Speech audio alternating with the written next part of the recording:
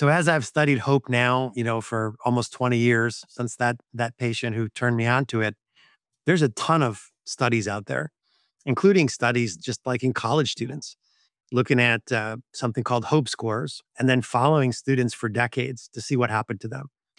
And it turns out that those with higher hope scores, they did much better medically, right? They were far less likely to have any chronic disease. And so there's two possible explanations for this. The first is maybe more hopeful people just have more healthy lifestyles. And that's been borne out in some studies.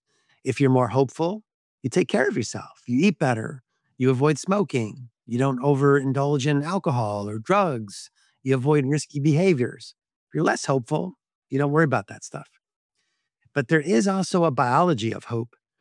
And so, across every disease where this has been studied, there are differences in the expression of different proteins in the blood and in which genes are turned on. So, people who are less hopeful, they have markers of inflammation that are much higher than people who are more hopeful.